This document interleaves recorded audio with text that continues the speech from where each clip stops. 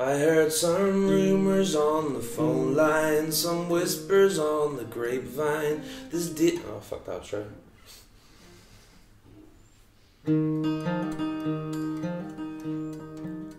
I heard some rumors on the grapevine, some whispers on the phone line. This digital age provides the ocular proof. No man's immune to being jealous, but I don't get overzealous. What you do with your life now, baby's up to you. Sometimes a man can get stuck when he's scared of being grown up, confused of playing happy families. And I accept that times are changing, with people rearranging.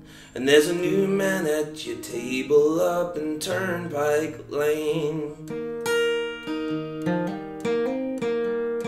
Now I don't know the details, I've not thought much on this at all, and I would hate to cast aspersions or be seen as cruel. Who cares if his hair is thinning, if he's home from work on time? Perhaps he even likes a new band that he read about online. Maybe his eyes are close together, but some even like that better. If you can put up with his weird smile, then I'm sure it's fine.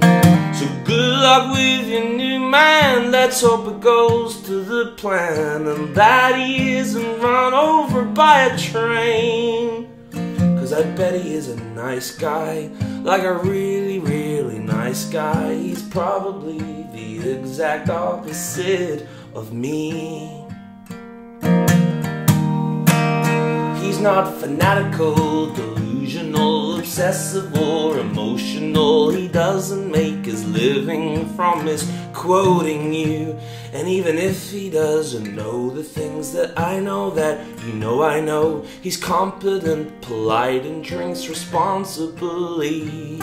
So good luck with your new man, I'm sure it works out fine. Let's hope he isn't struck down with the plague. So you can invite me to your wedding, and from the front row you will see that he might be a lot of things, but he's not me.